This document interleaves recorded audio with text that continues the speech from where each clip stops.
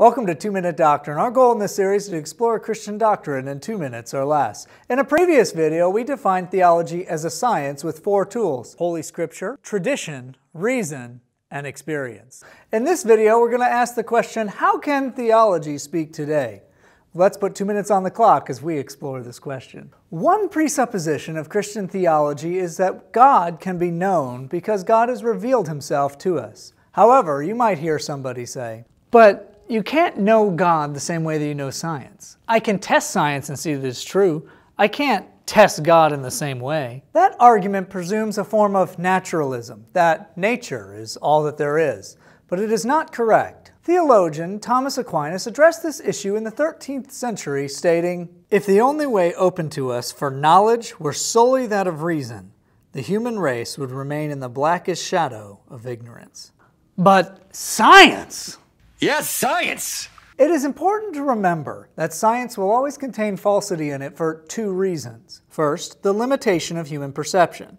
Second, sinful desires of humanity. Science is not free from bias, historical limitations, and falsity. The Bible itself asks for close inspection. 1 John 4 asks every Christian to test the spirits and to see if it is from God. Okay, but I don't need God to feel awe for the universe or appreciate life.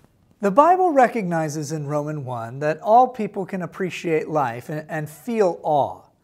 But it also states that without knowledge of God, that appreciation becomes worship of the creation or of humanity.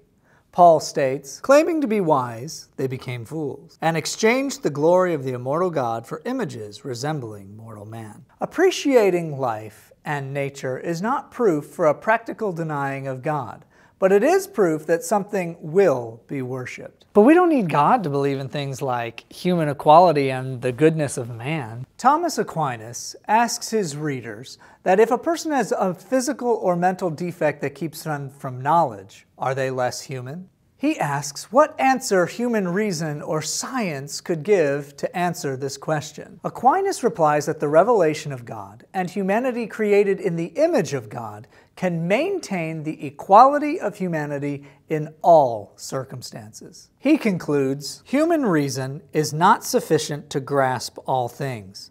It is the acme of stupidity for a man to suspect as false what is divinely revealed, simply because it cannot be investigated by reason. We hope you enjoyed this quick summary of a Christian doctrine. Please like, subscribe, and ring that bell for more videos just like this one. If there's a specific doctrine that you'd like us to cover, please leave it in the comment section below. Science is not free from bias, historical limitations, and falsity. Like when you dig up a skull and then you glue it together and claim it's a missing link and then deceive a whole bunch of people.